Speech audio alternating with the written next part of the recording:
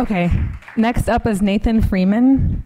Nathan is lightning, crumbled laughs of insanity, masked rage, with the presence of a screaming, yet calm and articulate artist. Nathan sculpts and paints language into a mastered whirlwind of violence and beauty. He is intelligent and always willing to help others and show kindness.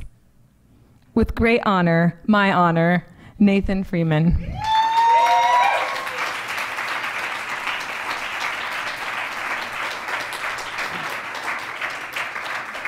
Thank you. I feel like I should say I didn't write that. I didn't gloat about how great of a classmate I am. I hope I was great in class, but Brandon wrote that, which he's not here, but thank you, Brandon, wherever you are, for writing that.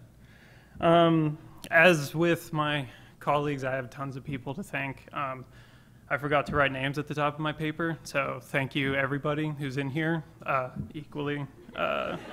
It's been a lot of fun. This has been a great experience, and honestly, from the bottom of my heart, thank you.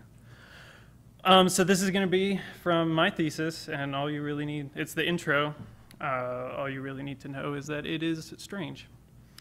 Here we go. And it's the main character is Newbie, so when you hear me say Newbie, that's what I'm talking about. Newbie doesn't hit the rails like a punk ass anymore. It's a bright, and stormy night. Big lightning gnarls crooked over the city, and in the flash he sees smiles. Darkly painted smiles, smiles slashed in ink crescents, ear to ear, across jaws. Across white mask jaws. From the flank, front, and back, breath huffs, puffs, and steams hot through each runner's drawn mouth. Arms and legs thrash, rubber soles smash and skid along storm-glazed roof rocks and loose shingles. Between groans and grunts, laughter. They hurtle and sprint along the reeling roofways in a mad skeletal army, clad up in torn jeans, old t-shirts, ripped jackets, soggy sneakers, and pale masks, grinning black. Newbie runs the middle of the line on the tippy tops of this mangled city. The walls are buckled brick and broken glass. The concrete is fractured and warped. The wood is long splinters. Out in the distance, still skyscrapers lean and arch. Between the charcoal dark of their craggy ridges, it's color. It's all color. The facades of walls, houses, buildings, grocer, butcher, baker, candlestick maker, all painted and glowing bioluminescent, glowing like a zillion multichromatic fireflies all zapping at once, or an enormous aquatic creature from an ocean trench signaling spastic neon. The brightest colors hum with energy. Ice whites, hot pinks, electric blues, limey greens, canary yellows, and the amalgamation of every mural buzzes low and sonorous. Color tides transmorgify into shapes, to figures cartoony and elongated, to battle boats and rocket cars, to lumbering tyrannosaurs and sprightly ballerinas, to a legible scrawl. And still other walls seem broadly splattered with crayon cannon blast, or boiled till the ooze burbled up and seeped over the cusp. Colors zip past, and Newbie's temples pulse, his blood beating his ears in a drum solo. His chest scorches with lit napalm, and it's squealing heat. It's singeing his aorta to little black sticks, but the combustion blasts his body past collapse, and the smile lashes him onward. His eyes are coal fires, and smoke billows steady from each nostril. His guts churn in a mess of belts and gears, and the smile lashes him onward. The sap that lines it bleeds in with the rain, and each time he tongues a trickle, a strawberry-flavored jolt fuels him like a machine. Up ahead, Billy's laughing his ass off, and the rasp of his mirth rings crisp over the wind gusts and panting. The wrecked heights are a dizzy trail, both familiar and mysterious. The twists and turns demand grace and finesse. The rain slicks the ground and makes the run that much more dangerous, but it's nothing compared to the torrents that came before. It was the storms that made these rails, this breakneck web of tracks and wind that weave through the roofways. It was the storms that made the city. Months ago, these ruins had swayed in big tsunamis, then tumbled like dominoes, each gray husk curling over the next. Streets were unwound, loopy as ribbon in the wind. Floodwaters lifted cars and trucks like dead bugs in a stream. Cyclones ripped doors and windows clean, wafted out the household junk therein. Toasters, cabinets, food, television sets, phones, gadgets, silverware, band posters, ottomans, art, if you can call it that, and flung it free into the whirling streets. The storms have ripped, flipped, and rerouted the city mad, and so the newbie runs it madly. Through torn eye holes, he marks the rail before him, like a surfer on the inner tube of a crashing stone wave, or an Indian trail with alloy fragment foliage. He marks the feet of the runner in front, and he marks the graffitied expanse.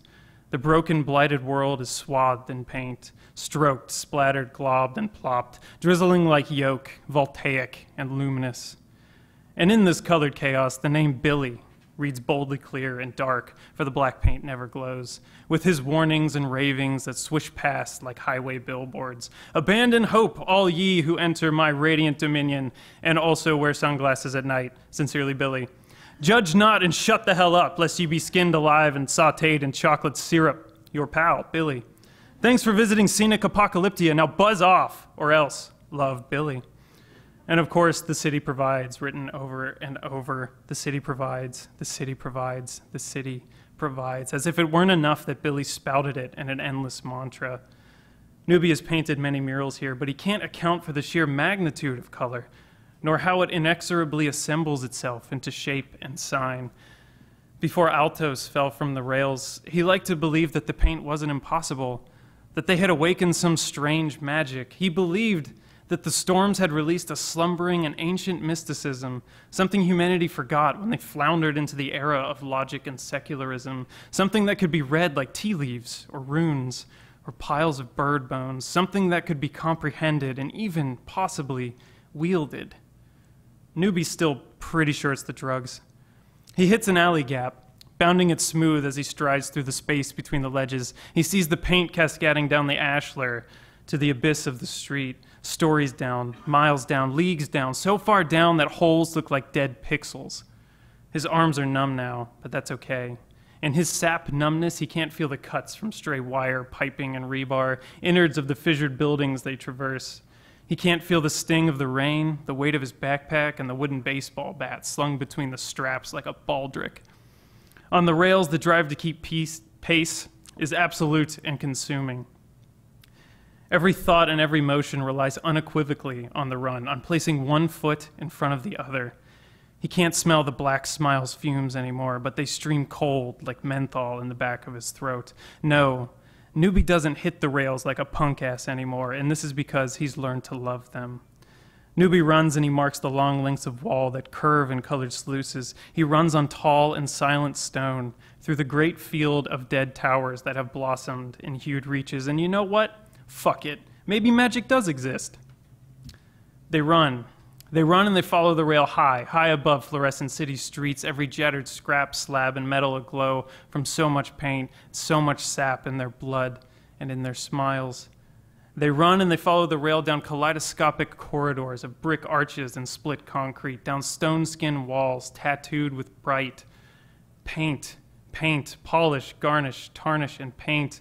They run and they leap along graffiti towers, once vertical, now crested, waxing, waning. Thunder is a glee scream, and rain is happy tears.